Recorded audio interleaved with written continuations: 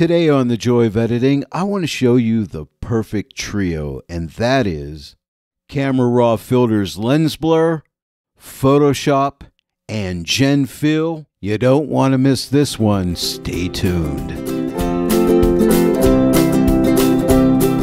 Hello everyone, and welcome to The Joy of Editing with Dave Kelly. Today I want to show you what I'm calling the perfect trio, and that is the new lens blur filter that you'll find in Lightroom, you'll find it in Camera Raw, you'll find it in the Camera Raw filter in Photoshop. Today I want to show you it in the Camera Raw filter in Photoshop, how we can combine it with Gen Fill in Photoshop, and we'll get much better results than if we stuck to just the lens blur filter by itself. And you'll see what I mean here shortly. I recently published the video about the Lightroom Classic Lens Blur Early Access Filter. It was a first look video, and I was finding if you had some issues around your subject, to correct those with the focus and blur brushes can be quite difficult and sometimes impossible to correct. But I'll show you how we can overcome that in Photoshop using Gen Fill. Another area that's really impossible to fix is around the head of a person. If they have some flyaway hair,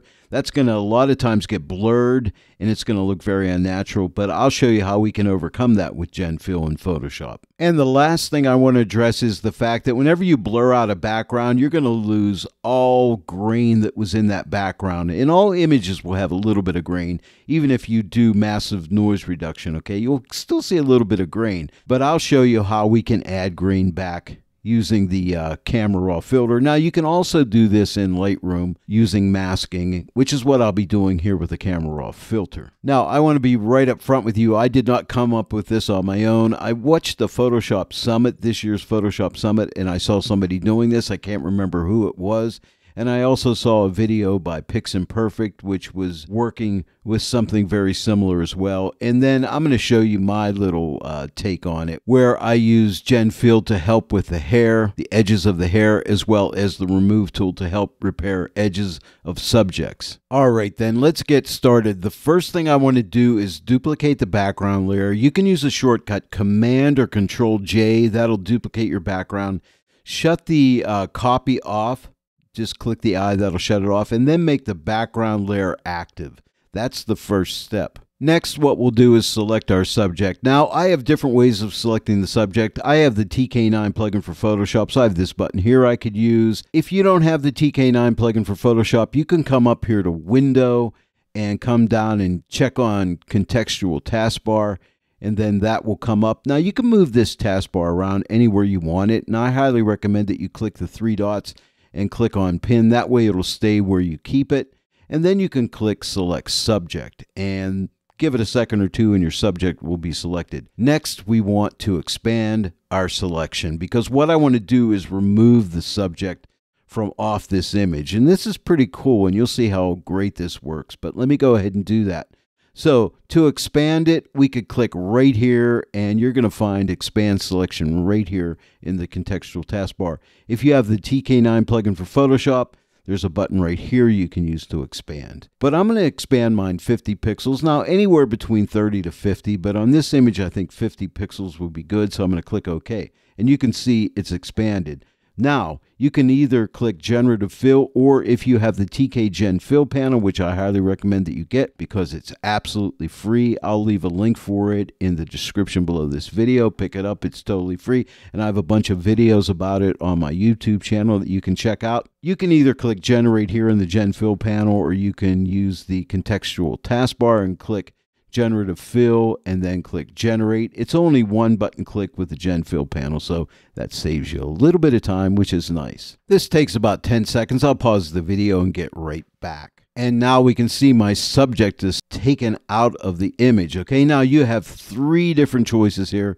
This is the first choice. Here's our second choice. Here's our third choice, and they all look pretty good. I think I'll just end up using the first choice right here. Now, what's going to happen next is we're going to blur this rather than blurring the entire image with our subject in it, which will go a long way in giving us a better result once we blur the background. But what I want to do next is I just want to merge these two layers together. So if you right click right here and go to merge down, you'll merge those two layers together. And now what I want to do is turn this into a smart object. Now, if you have the TK9 plugin for Photoshop, you can click this button right here and change it to a smart object, or you could right click in the image and find convert to smart object. But that's important, so this way we can go back and change things later if we're not happy with our lens blur adjustments. So now what we're going to do is launch our camera raw filter. If you have the TK9 plugin for Photoshop, you can click this button right here, or if you don't, you can come up here to filter and find camera raw filter and click on that, and that will launch your camera raw filter. Now, you'll find the lens blur filter over on the right side over here under optics, unless you've changed your setup here, but you'll find it near the bottom here. If it's not open, just click on lens blur and it opens up, and then just click the apply button. Now, lens blur will find the subject, but I recommend clicking this button. This way you can pick the area you want to be in focus.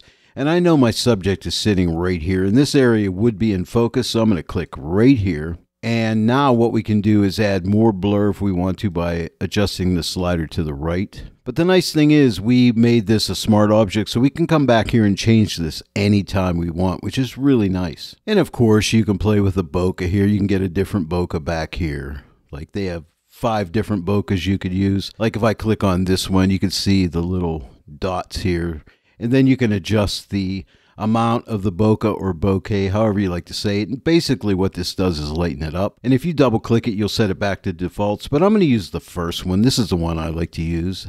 But you have 5 different choices, as I said. The camera raw filter has a way of adding grain, and we could do that very easily. And to do that, I'm going to use a mask. So come up here to masking and click on the mask button. And all we need is a brush tool, so I'll click on the brush tool. I'm in the overlay mode. I have a red overlay, and all I'm going to do is just paint over the out of focus areas and stay away from the in focus areas. If I go a little bit over, it's not going to hurt anything. You won't notice it. You can always grab an erase brush and adjust your brush size accordingly and erase an area if you went over too much. So you have that option as well. Now we need to add the grain. I'm going to shut the overlay off and I'm going to scroll down and you're going to look for effects. You see effects right here. All right, and here's your grain adjustment right here. It's set at 0 by default. I'm going to hold my command or control key down and click the plus button a couple times to zoom in. And what I'm looking for is an area in focus compared to an area out of focus. Now there's not much grain in this image,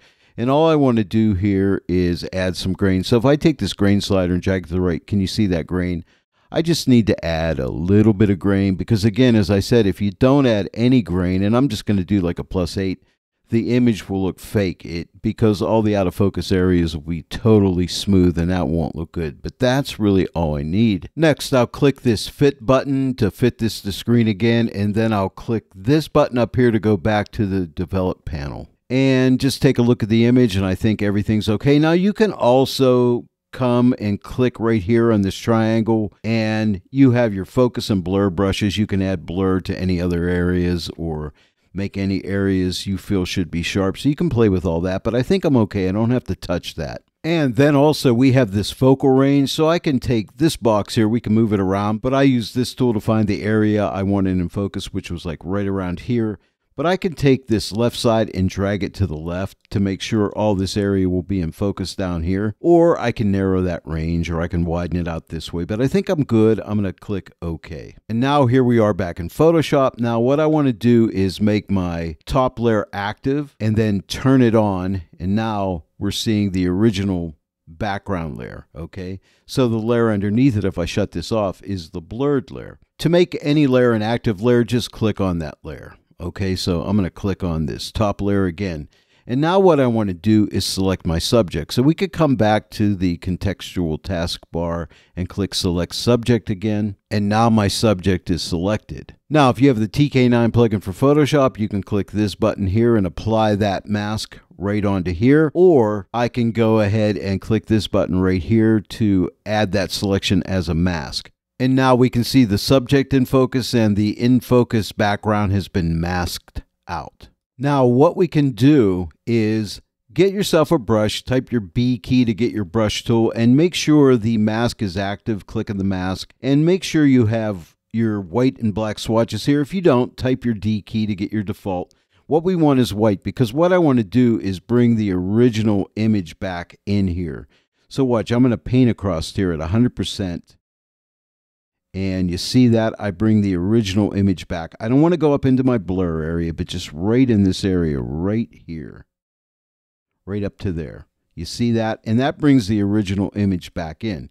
Now, if I disable this mask, and to do that, if you hold your shift key down and click in the mask, you can disable the mask, and then you can see there's the unblurred background. Hold your shift key down again and click on the mask, and there's your blur. And then if you have the TK9 plugin for Photoshop, you can click this X here to disable the mask and see the original image, and then click that X again, and now we can see the blurred background. Now what I want to do is zoom into the subject and check the edges of the mask, just to see if I need to do any repair. Now, it looks not too bad. There's some areas up here that aren't real good, and this doesn't look natural right here. So here's what I'm going to do here.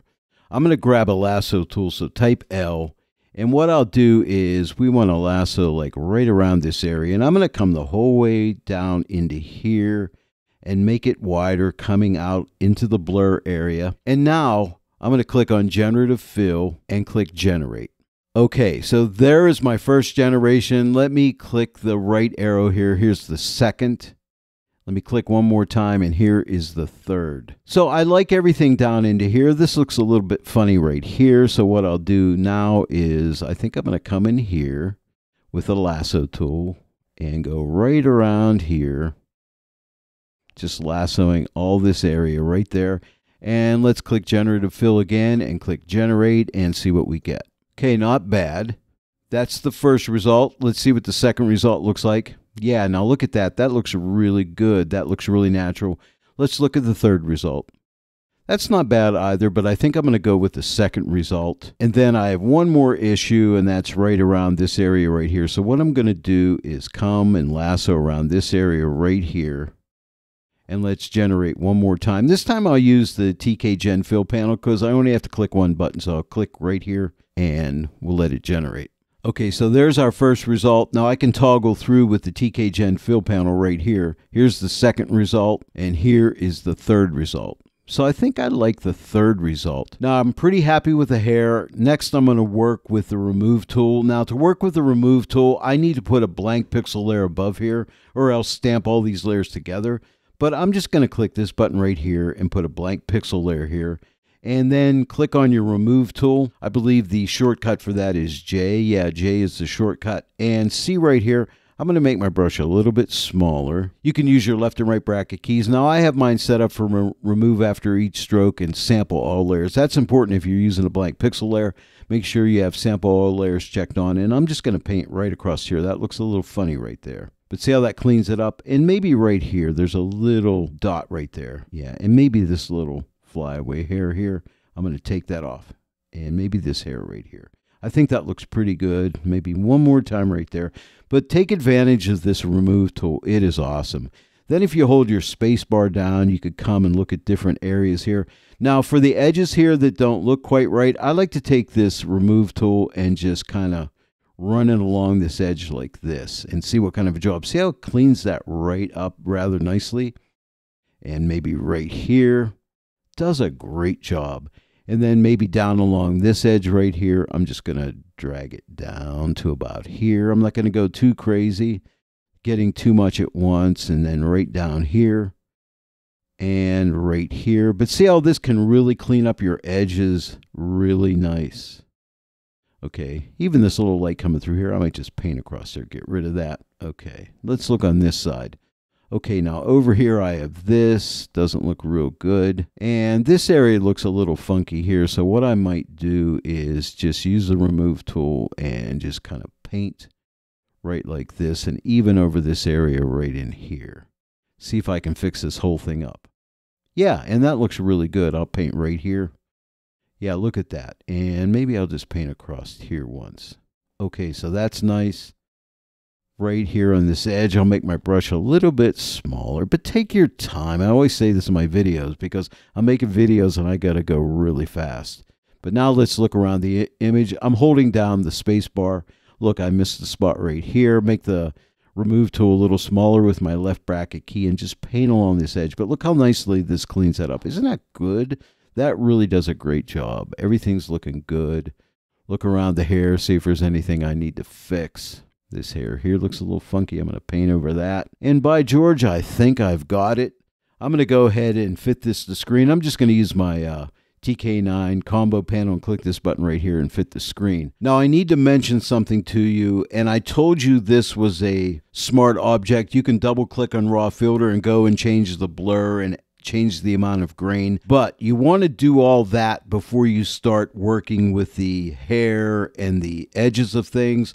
In other words, where I use Gen Fill on the hair and I use the remove tool on the edges, make sure you have that blur all corrected first before you start doing this, okay? That's very important. So get the blur and the grain set up properly and then start working on the edges, because if you don't do that first, it'll mess your edges up and you don't want that. Well, let's go ahead and see a before and after. What I want to do is go to this background layer where I have this mask, and I'll do a Command or Control J to copy that onto a new layer. And what I want to do is drag this up to the top of the layer stack. And then what I want to do is click on this mask and drag it down onto this trash can just to get rid of it. It says apply mask to layer before removing, and I'll just say delete. Okay, so now we can see this is where we started out right here.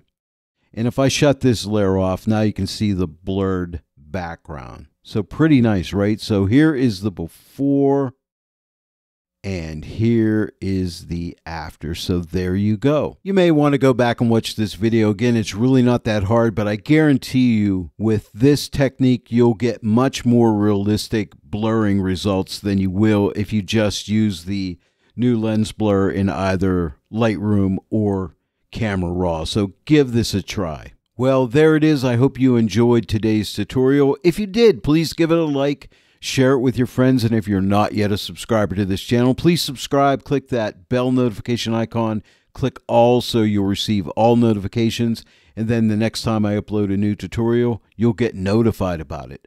I want to thank each and every one of you for joining me today in the Joy of Editing with Dave Kelly. I'll see you all right here next time, but until then, happy editing!